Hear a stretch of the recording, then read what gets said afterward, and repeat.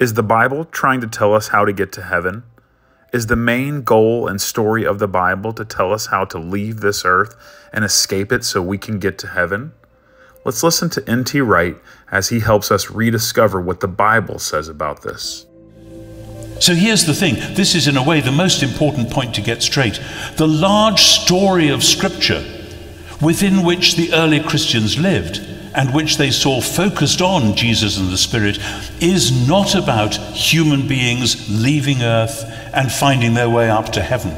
It is about God the Creator coming to live with his human creatures on earth, joining heaven and earth together as always intended. That's what happened in Jesus. The Word became flesh and tabernacled in our midst.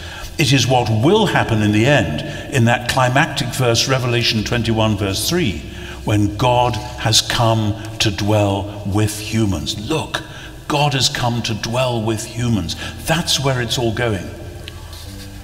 We live in between those two, in between the incarnation, the Word made flesh, and the final denouement.